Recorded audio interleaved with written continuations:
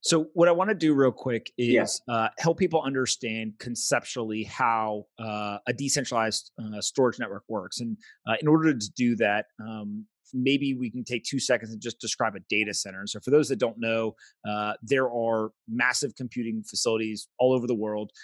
These facilities basically build, the physical structure. They put computers, they put storage hardware in those facilities, and then they have sales forces that try to go out and get customers. And so Right. that model is can be very profitable if done well. But just like any business, when you go to the convenience store, you don't have everyone buying all of the products in the convenience store at all times. So there's things that are sitting idle, or in this world, it is computing power or storage that is unused. And so this idea of a decentralized storage network is basically Ben, the team at Storj, has come up with an incentive mechanism to get the unused storage to come up for availability through a digital means. And then people who need storage can go in and basically purchase some of the unused storage at a high level, accurate. And you're the expert here, but is that direction? No. I mean, at high level, you're really accurate. The only thing I think I would sort of clarify is that the drives that we're using aren't necessarily in the data centers, right? So we've got some people who have, we've got companies who have data centers, we've got universities who have data centers. You've also got lots of individuals who are running computers in their basements, and all of those, people in rural parts of the world that have a disk drive, right?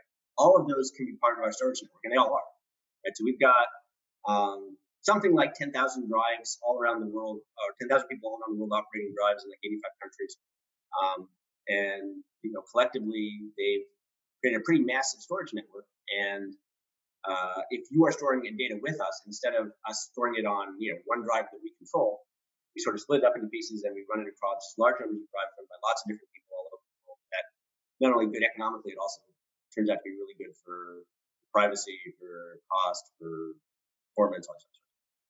And so the customer experience, from what I understand, is almost identical to what you would do with a centralized service, right? You go to a website, you say, hey, I need to spin up some storage. You basically purchase that. And what happens from that point through a centralized and a decentralized service is different. But Right. for the customer, it's pretty much exactly the same. Yeah, I mean, that was our intent. Our intent was to say that for as far as our customers are concerned, we should just be a really fast, really secure, really cheap, really useful way of doing storage that doesn't require them to change the way that they operate. So we've got lots of people doing cool decentralized apps on us. We also have, massive numbers of people who are doing traditional apps on us that just happen to be doing it down that decentralized storage.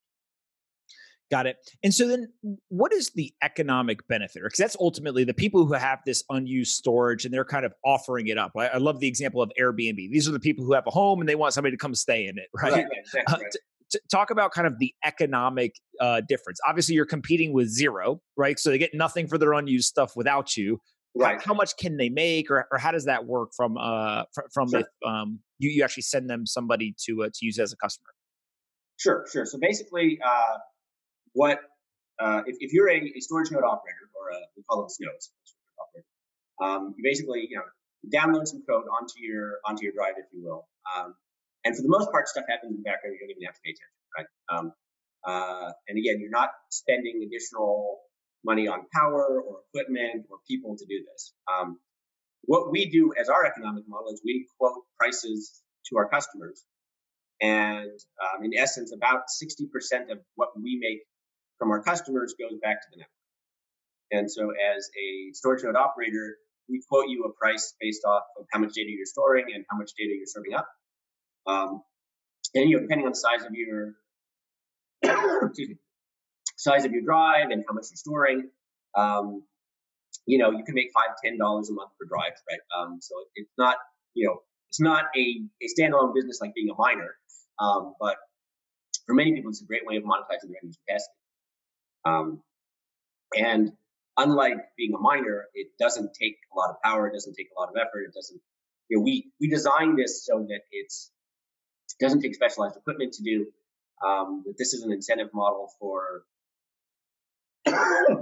for the rest of us, right? And so as a result, we've got a really broad group of storage node operators who are happily being part of this. And of course, we compensate them in our token, which is STORJ. And so this is something that can be spun up pretty quickly, right? If I have unused storage, and I can actually spin it down as well. Let's say if I need the storage or something like that also. Yeah, Right? It's pretty responsive. That's right. Yeah. So now your sort of your reputation, if you will, is based off of things like uptime and how long you store. But if you are, let's say, a data center that has equipment that sits idle for most of the year, but you need to reclaim it around the holiday shopping season or something like that, that's fine. We have ways for you to sort of tell us, hey, I need to reclaim my space, and you push the data to us, and we push it to other people.